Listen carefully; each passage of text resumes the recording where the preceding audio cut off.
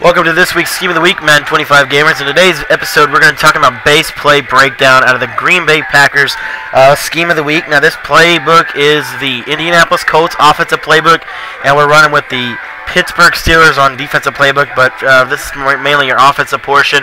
And let's take a look at our main formation here, the shotgun doubles out of the Indianapolis Colts playbook. And our base play for this offense is the wide receiver drag, a popular play I like to use last season.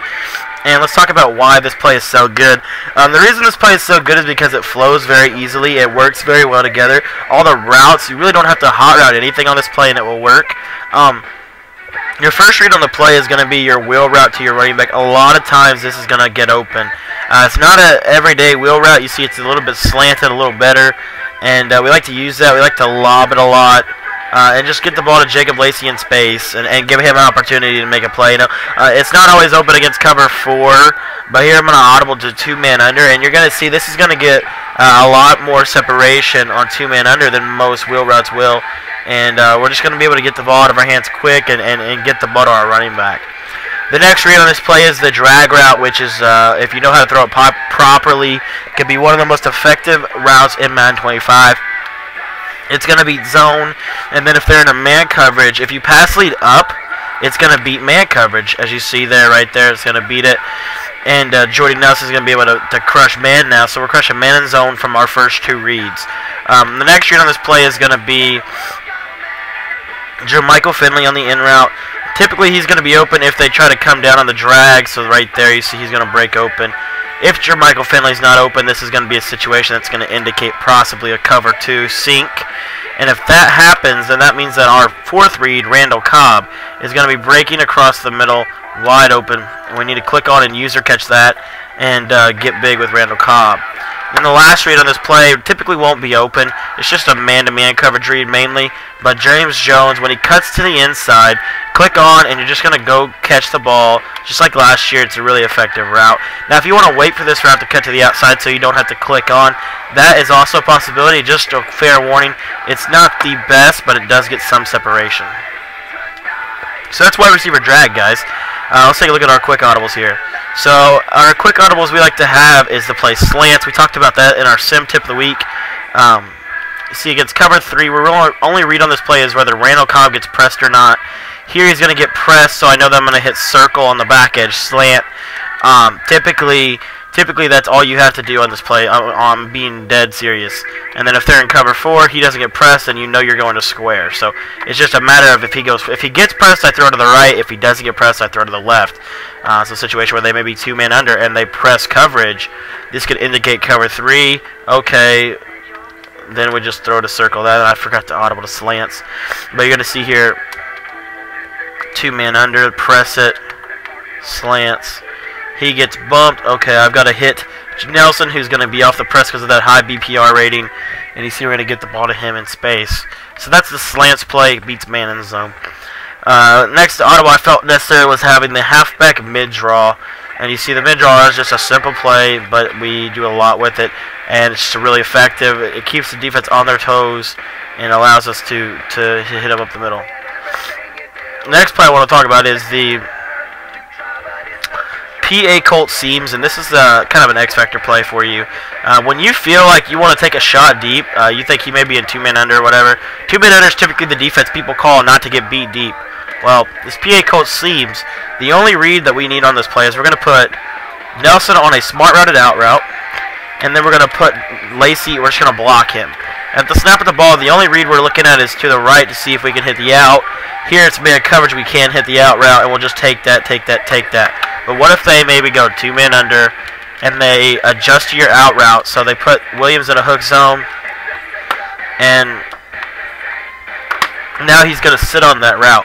Well, this is where this comes into handy, is look to the right. Okay, it's not there. I'm just going to pass lead.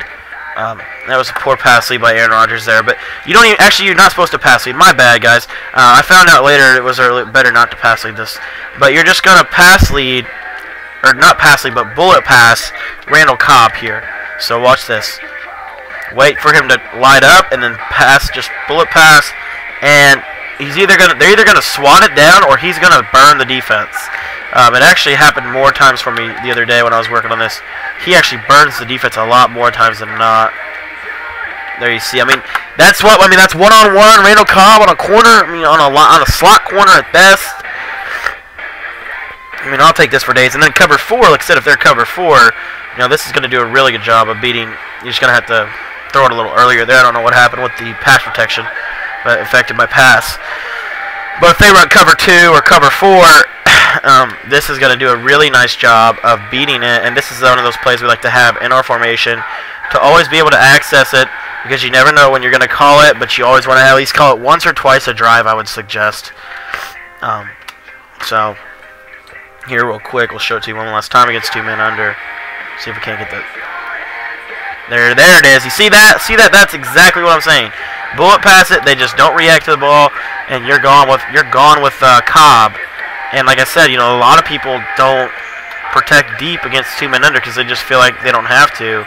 And then now you mix this in, and you start dotting them there, and then they're going to be in trouble for days on this play.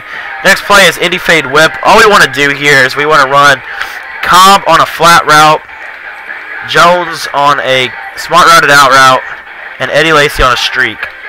First read on this play is Randall Cobb quick to the flats. Typically that's not going to be open, but then we have a curl flat read here. So basically we're just reading the curl to flat on this play. So here, look, okay, nope, that's curl to flat. I'll just take my flat, and then Randall Cobb make a play for me. And then if they're in cover 3, or if they're in 2 men under, rather,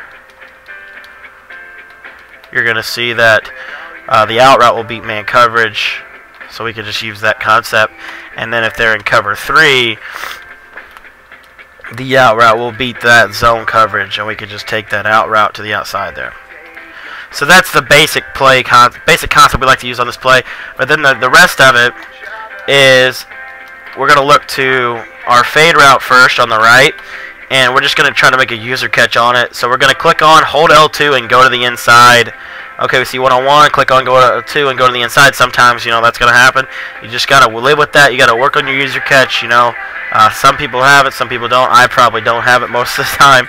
So I throw a lot more picks than not, just because I'm not very good with my user skill yet. But you see, when you do it right, I mean, you can really body them up.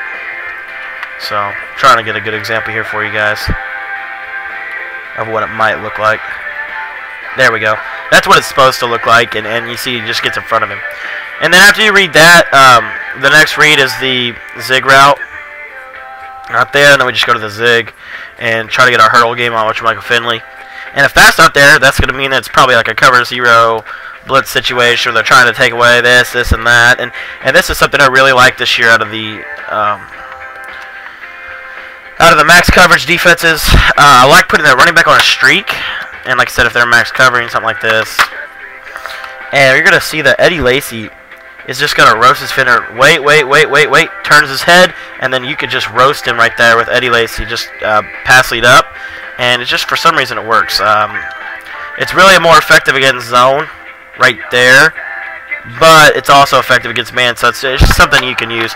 And for example, if they're cover 0 blitzing, and he's on that streak, wait for him to go, and then now pass lead to the inside, click on, make a catch.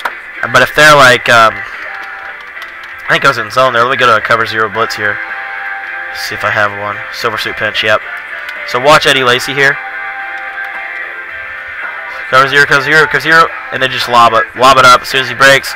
And you see he just crushes that man defender. So just something you guys could use in your offense. Hopefully this is a pretty decent base formation. Obviously this is not all of the scheme. This is kind of just the main play. You're going to be running wide receiver drag probably 100% of the time as your base play.